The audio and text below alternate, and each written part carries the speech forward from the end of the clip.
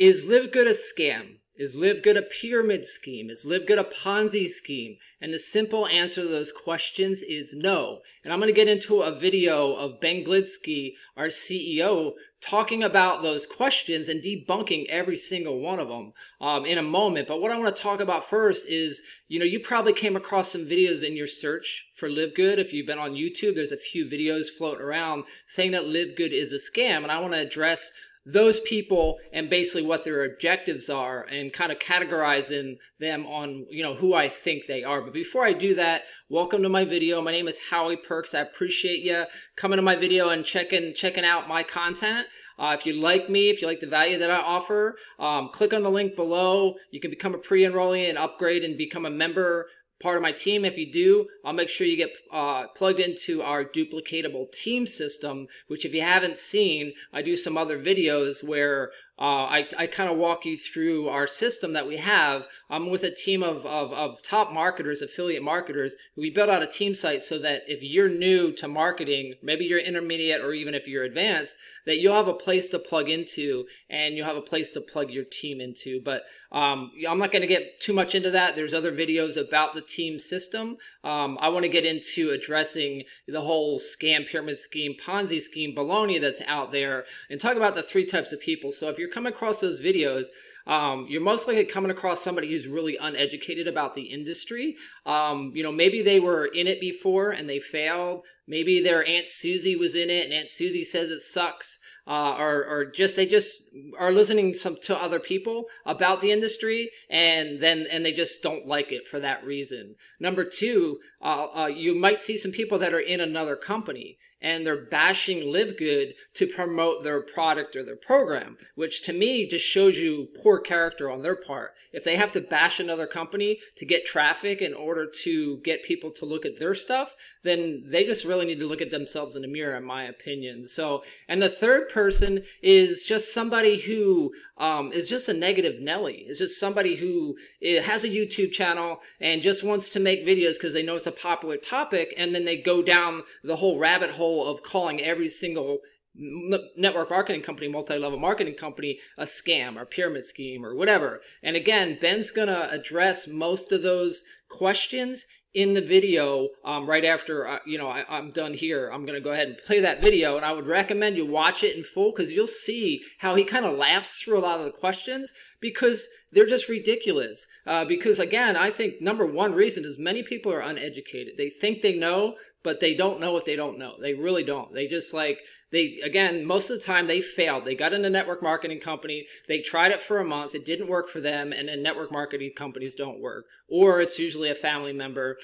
Somebody got in, didn't work for them. And then they just hate network marketing because they lost their buy-in because they decided to quit. The company, it's not like the company didn't work. They didn't work. And I've actually been in companies before and I didn't work hard enough to make it work for me. And I've been to some companies where I've made it work for me and I've made money from network marketing. So with that being said, I'll stop rambling. I'll get into Ben's video. I definitely highly recommend you watch to the end because he covers all these different questions. And also too, I'll put some more information down below to kind of help break that down so that if you decide to join LiveGood, and somebody says something like that to you, you'll have some talking points to say, you're incorrect on that. And a lot of times it's just leave people like that alone. Don't try to convince them that that it's not a scam because they're already convinced in their head that it is. So just say, okay, great, that's your opinion, and just move on. Usually it's not worth your time. And again, I just find it funny when I see some of these videos because they're just incorrect a lot of times when they say information about the company, about how it pays and what it does, because they didn't do their due diligence. They just put their video up and it's just a bunch of complete nonsense. So with that being said, watch Ben. He's going to go ahead and go through these questions and help you out. It's super exciting. So yeah, I don't have a lot of, I don't like to say anything negative. It's funny how much attention we're getting though from people trying to bash us. And it's really interesting to me because I've never ever in the history of my network marketing career wasted any time talking about another company or another product or another person that may or may not be doing something right. It's really interesting how much time effort and energy people are putting in to bashing LiveGood. And it just really shows how scared the industry is, and how there's, I mean, a lot of these are like, why are these guys ruining the industry? We're not ruining the industry. We're ruining your opportunity to oversell products and continue to make money off people doing it the wrong way. But no, so I mean, just, you know, I'll just address those things real quick, just a couple minutes, because I get a lot of questions. I'm like, people are like, look what this guy posted. Look at this video. And I mean, I'll spend 30 seconds watching a video. I'm not going to spend, 5, 10, 20, 30 minutes. Some of these videos, it looks like they are. So I'll watch the first 30 seconds, maybe a minute, and see, what they're saying. But from what I'm seeing is this. Number one, it's illegal to pay commissions on recruiting. That's the first thing I see. So I just want you guys to understand. First of all, I mean, we've been in this industry a long time. We've never had not a single issue with any government agency, anyone ever, because we do things clean. There's no reason to do things the wrong way, to be shady, to be sketchy, to cross that gray line. And we keep things so beyond squeaky clean in everything that we do. I have no intent. I don't want to get shut down. I don't want to go to jail. I don't want to have other people get in trouble. I don't want you guys to lose an opportunity that you've spent time, effort, and energy building. That's not what we're about. Again, everything we do, and it's funny, everyone's like, who are your attorneys? Can you get your attorneys to say something? Guys, look, I've shared who my attorneys were in the past, and what happens is they start getting bombarded with questions and emails and requests. And it's just, I don't want to put them in that situation, but understand, we have the best attorneys in the industry. We have the best advisors. We've done this for a long time.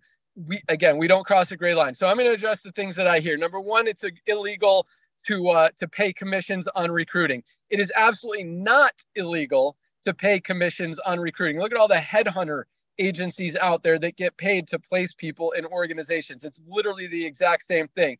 What is illegal is when the majority of commissions that are paid out in an organization are paid out on recruiting. And when you look at the companies like the $1,200, $1,500, $2,500, $5,000 front end loading companies, that's what that's referring to, because most of the commissions are paid out on that recruiting, on that first initial order. With LiveGood, and so the statistic or the number, to be clean, it's they say the majority. Most companies like to keep it 70-30. Less than 30% of commissions are paid out on recruiting or on fast start bonuses or whatever each company calls it. We like to keep it, again, even super squeaky clean. We like to keep it at about 20%. That's why 80% in products / memberships, which is our product, I'll get to that in a second, and 20% on recruiting. If we wanted to go more, we would charge $100 one time for the affiliate fee. We wouldn't keep it as low as $40, maybe even $199. But because we want to keep it clean, that's why the affiliate fee is a one-time $40. And a lot of people are saying, well, can you make it annual so we can keep those commissions going? And the reason we kept it at $40 one time is to make sure 100% that we're going to be under that 20% threshold where we want to be to keep it super clean. Now, it is possible that we can make it, maybe we do a $20 yearly. I would like to do an annual fee just to keep people engaged and keep those fast start commissions coming in. And it's possible we could do 20, possibly even 40, because we are moving a lot of product and we are seeing a lot more members come on who are not involved in the opportunity or on the affiliate side. Hopefully that makes sense. So that's why we're doing that. So again, totally not even close to an issue to pay on recruiting, as long as it's a small percentage of overall commissions paid out. Now, the first few months is a higher percentage than it's going to be. We've only been doing this for 6 months right now. But the cool thing is the commissions, like first month, it was literally all fast starts. Second month, when we pay the first matrix and matching commissions, then it starts to, it starts to build up. Last month, of the 2.5 million that we paid out yesterday, about probably over 2 million of the 2.5 was paid out in matrix and matching bonuses, the back end part of the compensation plan, the not recruiting part of the compensation plan. So that's one thing I see.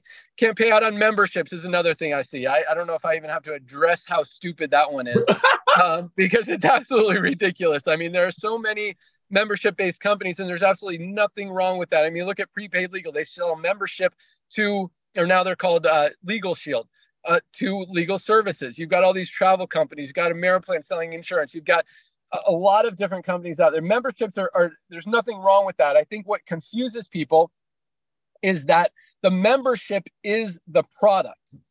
The membership, and hopefully that makes sense to you guys. The membership is the product. It gives you access to discounts on another line of products. And a lot of people get distracted and just kind of misunderstand that we've got this product line, which is amazing.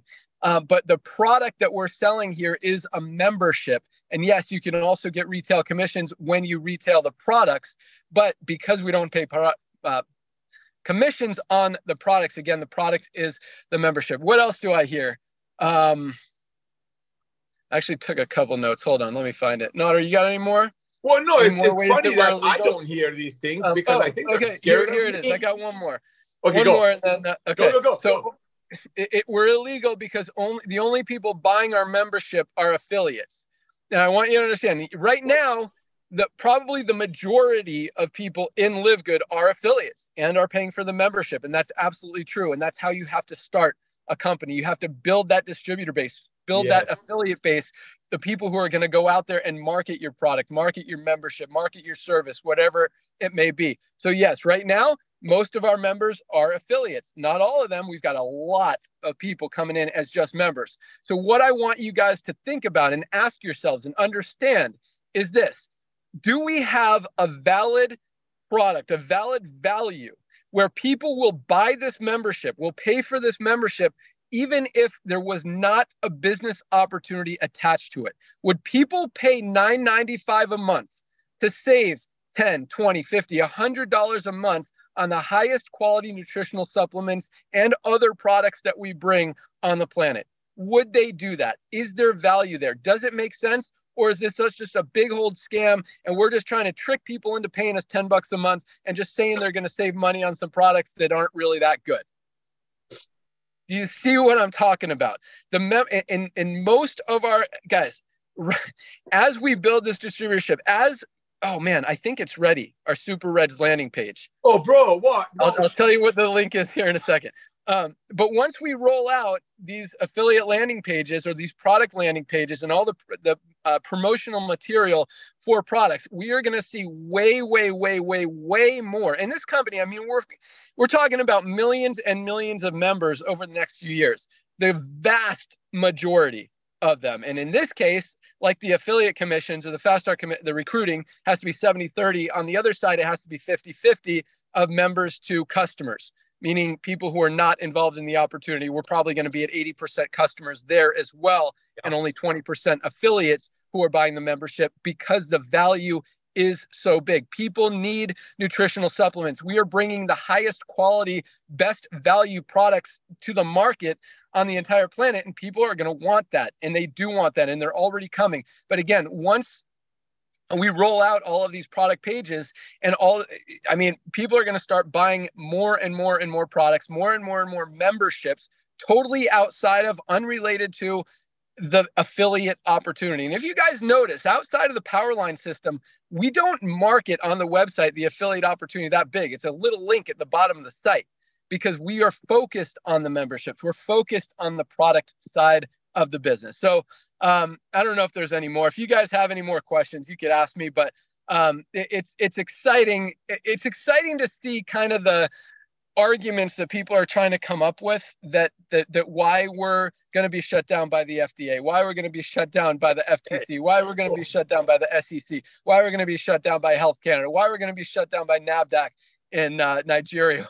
I mean, it is absolutely, it's interesting that people would spend that much time, and it really shows. And it's exciting because, you know, again, as I mentioned, I've never ever done a negative bashing promotional product video, whatever, against any company out there. And all these companies are doing is just giving us more and more attention and driving more people to see the reality, to see the truth, to see the value that we have here, and really just helping us more than anything else. So For those of you who have any concerns, just know, again, we don't play games. We don't cross the line. We don't even get close to the line.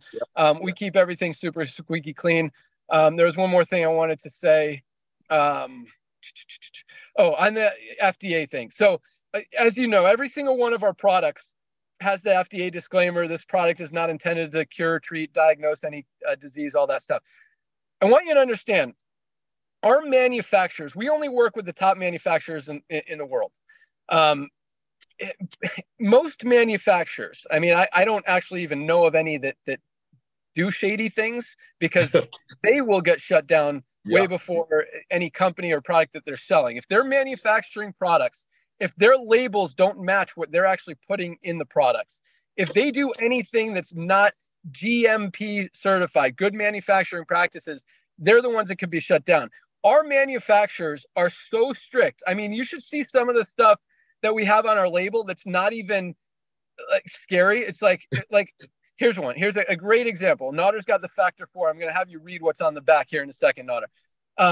Our Factor 4, we called it Factor 4 anti-inflammatory. That was the original name. Now, what is it called? What's it say on the front, Nodder?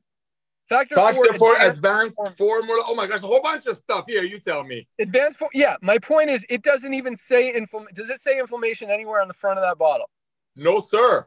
No, we were not even allowed to use the word anti-inflammatory to sell an anti-inflammatory product that other companies are selling. And a lot of products out there are called anti-inflammatory. That's how squeaky clean we are. Now, on the back, you will see that there is a little blurb about inflammation. Other side. No, read that, Nodder. Oh my goodness, you think I can read this? I'm blind. Okay, I'll tell you what it says. I don't have to read it. Just put it down. We need an eye product. Yeah, we need an eye product for Nodder's eyes. So basically, we had to sign off on having this statement of fact on the back of the bottle. It doesn't say that our product does anything. It just says inflammation. It's a generic statement about inflammation, how inflammation is the root cause of almost every disease out there on the planet. We were not able to say, I mean, it took a fight just to have the word inflammation on that bottle of product. So, when it comes to FDA, again, not only are we super overly aggressively compliant, but our manufacturers are even more. And some of the stuff like this one made there's like 1,000 products on the market that are called anti-inflammatory, and they wouldn't let us put anti-inflammatory on there. That's why it's called advanced formula, even though it is literally the best anti-inflammatory product ever created. So anyway, that was the last thing I had. But I don't want to focus on negative stuff. I know we've got some great trainers and speakers on the line today. I'm on my way driving home. I pulled over to do my side of the call. But yeah, if you want me to talk about anything else, let me know. I will be here. And other than that, yeah, I'll let you take it back, Nodder. I can't see who's on the call today. I'm on my phone. So bring on the guest speakers, get your notes ready. Have an awesome day, guys. Fire Starter Friday. Fridays are the biggest day of the week, the most important